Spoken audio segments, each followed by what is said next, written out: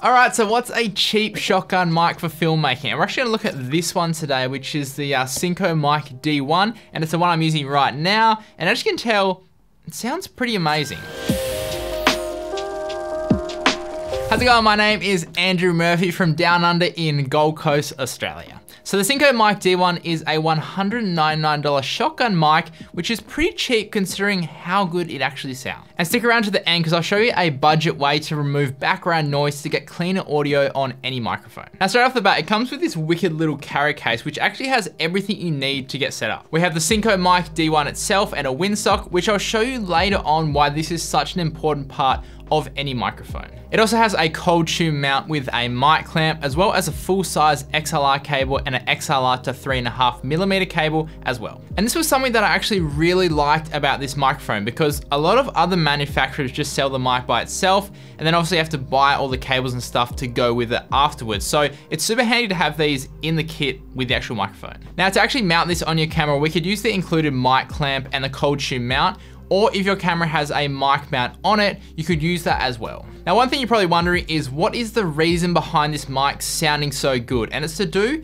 with the specific polar pattern of this microphone. Now stick with me because it's a little bit complicated, but I'll try to explain it as best as I can. So the Synco D1 has what is called a hypercardioid pattern, which basically means that it cuts out a lot of sounds from the side, but also from the rear of the mic as well. And if that's still gone over your head a bit, here's like a visual representation of how the mic actually picks up sound, just to help you better understand it. Now, if I was to put this side by side with something like the Synco M1P, which is actually a cardioid mic, and I'll show you right now what a cardioid mic kind of like polar pattern pickup is, you can see how much noise is actually being cut with that hypercardioid pattern on the Mic D1.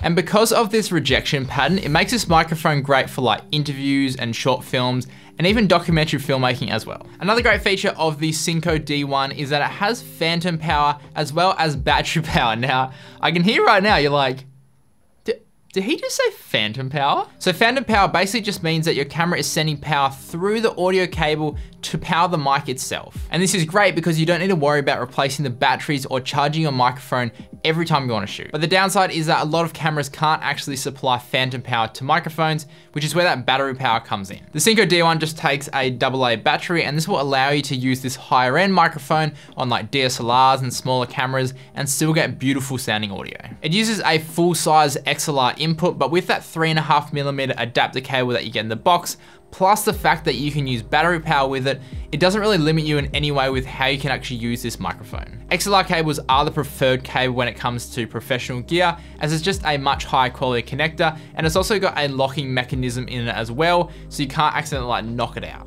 Now, since I've only been using this for a couple of months now, I've actually reached out to my mate Jason, who has been using it for ages. I think he's been nearly using it for 12 months, just to kind of like give his experiences on how he likes this mic. Awesome, thanks Andrew. This is Jason here. If you haven't seen my channel before, you may have actually seen me a couple of times in Andrew's B-roll, but I do a whole bunch of gear reviews about photography and filmmaking equipment, and the Synco D1 is a mic that I've done a review on, but it's not just that.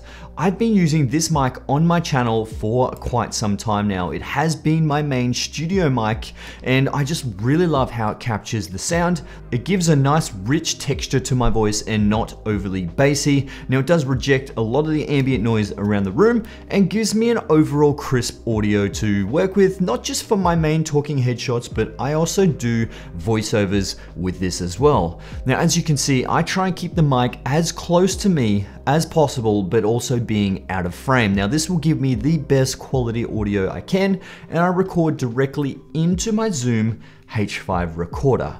Anyway, my channel will be linked in the description below if you do want to check me out. Thank you for having me on your channel and talking about the Synco D1. Anyway, back to you, Andrew. Now, as I mentioned earlier, it comes in the box with this little windsock, which is hands down the #1 thing that every microphone needs. This works to slow down the air moving around the microphone to stop that dreaded wind noise, and also pops when speaking as well. It also has a high pass filter built in, which allows you to cut out lower frequencies before the signal even leaves the microphone itself. And this is great if you are shooting around like air conditioners or like appliances that generate a low frequency sound, but it can also help with pops when speaking as well. It has a signal to noise ratio of 78 decibels, which is quite good from the research that I've kind of done. Apparently anything above about 74 decibels is really good for like recording like audio or vocals with minimal noise. And the frequency range is 40 hertz to 20 kilohertz, which is pretty large. So it will not only be good for recording vocals for an interview, kind of like what I'm doing right now, but you could also use it to record like music at a live event or anything where there's like lower frequencies coming into play. Now the frequency range is a little bit smaller than say the Rode NTG range, but comparing this to my Rode NTG2, which I'm actually using right now to record this, it basically sounds the same from what I can hear, but it's $60 cheaper, and it comes with those XLR cables in the box as well, so it saves you having to buy those as well. So now finally, what are my overall thoughts on this mic before I show you a budget way to remove that background noise to get cleaner audio with any microphone? And overall, I actually really like the sound of this mic. It picks up speech really good and outputs a very clean signal with minimal noise. And I've actually been using it in my last few videos I've posted as my main mic, so if you want to hear more from this actual microphone, just check out those as well. And for like $199, I think it's a great microphone that can be used in a ton of different situations. All right, now if you've stuck around and you're wanting to learn how to remove background noises to get cleaner audio from your microphone, then my budget way, which I personally use all the time and I'm using right now, is to actually use removalist blankets, and you can pick these up from like your local hardware store. And what this does is actually absorb and block sound from hitting your microphone. So for me, my studio is set up next to a window, and I've hung this blanket over the curtain rail to stop that outside noise coming in, but also to stop my voice from hitting it and then reverberating like around the room. But you could just as easily place this anywhere that unwanted noises are coming from to help to block that sound from your microphone. All right guys, if you did enjoy this one, then consider liking and subscribing. And if you want to find out more about the Synco Mic D1, I'll leave some links down below. And as always, stay creative and just be you. See ya.